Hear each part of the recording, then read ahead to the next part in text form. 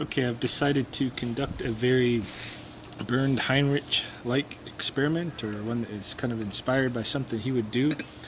I've been harvesting radishes, and I noticed that a lot of them have these little holes in them.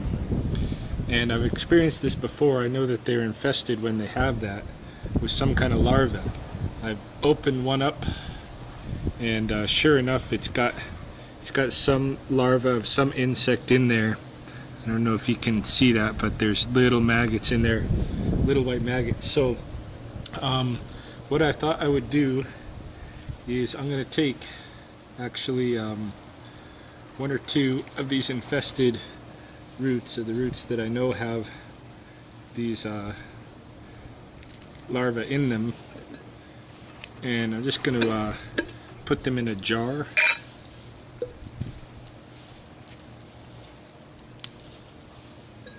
Put some dirt on them. Dirt in the jar.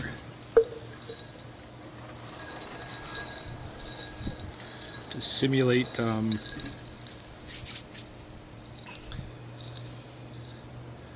environment that they're in.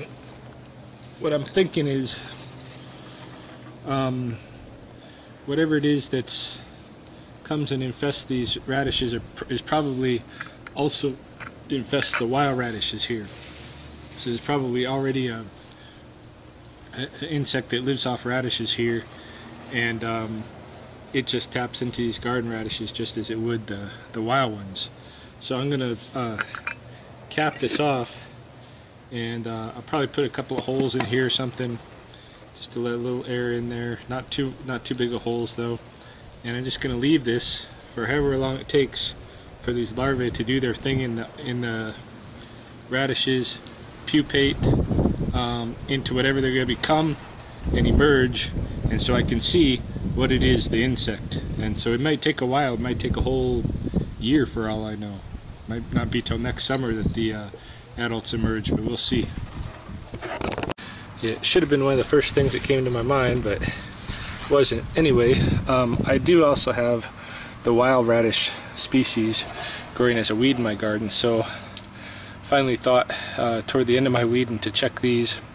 Some of them, like the regular radishes, some of them are good, and yet others are infected. This one has the telltale signs of the infestation.